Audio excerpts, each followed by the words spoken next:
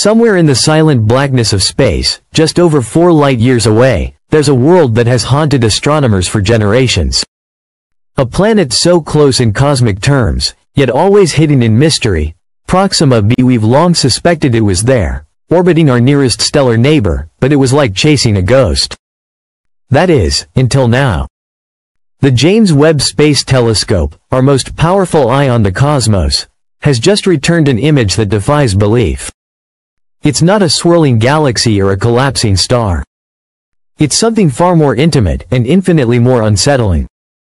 It's a planet. But not just any planet, a world that looks eerily familiar, like a memory we've never had.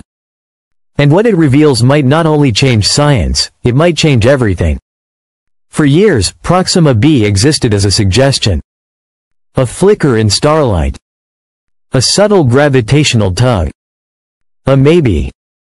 We modeled its size, guessed its temperature, imagined oceans or deserts, but it was all speculation. Even the Hubble couldn't resolve it. It was like trying to paint a portrait from behind a curtain. But Webb changed the rules. Its golden mirror pierced the cosmic fog and returned something astonishing, a clear, visible disk. Not an impression. Not data points. A photograph. With contours, gradients, textures. You could almost feel the planet turning, wind sweeping over its surface. It wasn't just real, it was alive in the data. NASA scientists stared at the first image in stunned silence. Mountains. Possible continents. Thermal patterns that hinted at flowing weather systems.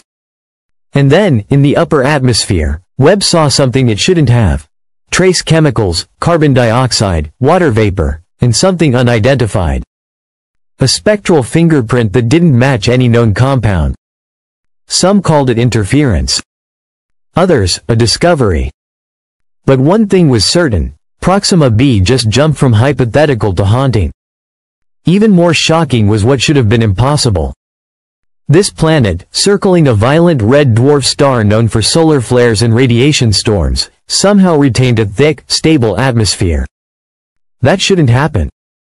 The star should have stripped it bare long ago. But the atmosphere was there, dense, dynamic, distributing heat across the planet's surface. That meant Proxima B wasn't a scorched wasteland or a frozen tomb. It had climate. It had balance. It could have seasons. Rain. Oceans. Suddenly, the idea of life wasn't just possible, it was probable. Not in a distant galaxy, but just one stellar leap away from Earth. And then came the light. Not from the star. From the planet. Webb detected a persistent glow on the night side of Proxima B, structured, patterned, pulsing with eerie regularity. It wasn't thermal radiation. Not auroras. Not starlight. And it wasn't random. It followed a rhythm. At first, scientists blamed it on a glitch. But Webb confirmed it again. And again. Theories exploded: bioluminescent organisms? Subsurface activity? Artificial illumination? No answer fit. The more they studied it, the more it looked like the planet was signaling. Then came the storm. In the planet's equatorial zone, a massive cyclonic system rotated for days.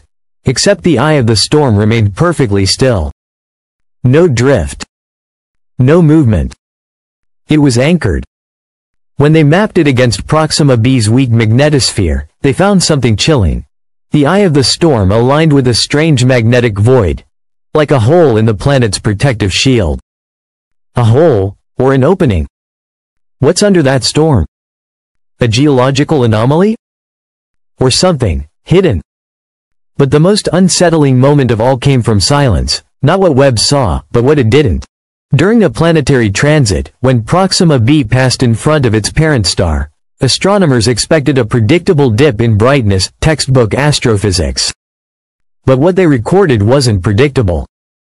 The light didn't dim as much as it should have. The drop was too shallow. Too brief. Almost hesitant. As if the planet, for a fleeting moment, wasn't entirely there. as if part of it had become transparent.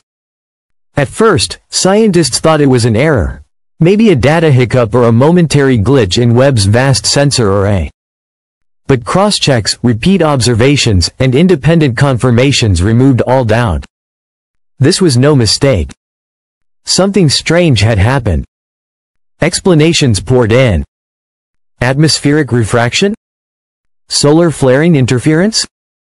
Some unknown composition of gases bending light in new ways? None of it held. So the theories went deeper. Could this be an effect of gravitational lensing?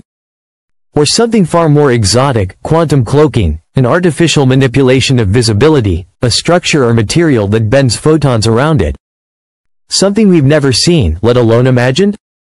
For that moment, Proxima B didn't just bend the rules of planetary physics. It stepped outside them completely. It didn't block light the way a planet should. It didn't cast the right kind of shadow. It behaved like something trying not to be seen. But the anomalies didn't stop there. What shook scientists more than the optical mystery was what followed next, when they began comparing the planet's properties to Earth itself. Atmospheric composition, surface albedo, pressure readings, elemental traces. Each layer of analysis brought back results that aligned disturbingly well with Earth during a specific and ancient period. Not the Earth you know. Not the one with blue oceans and green continents.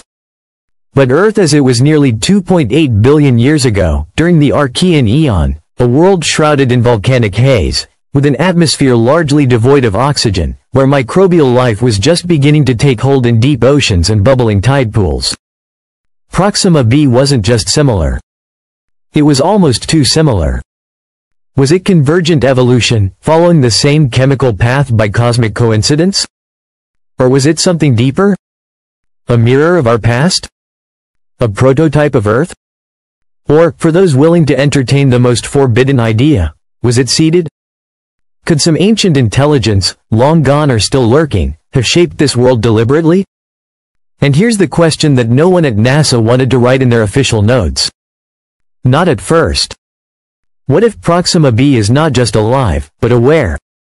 Because when you assemble the pieces, the structured globe pulsing from the night side, the perfectly still eye of the equatorial storm, the spectral fingerprints that don't match any known chemistry, the vanishing transit, and the Earth-like signatures, you're left with a possibility that science has no language for. That Proxima B might be watching. Not simply reflecting starlight, but analyzing, responding, even observing us in return. For centuries we've looked outward into the black void, asking the same question, are we alone? But maybe we were asking it in the wrong direction. Maybe the real question is, who's been watching us ask? Because with one photo, one extraordinary glimpse from the James Webb Space Telescope, that question didn't just echo back, it evolved. It became something else.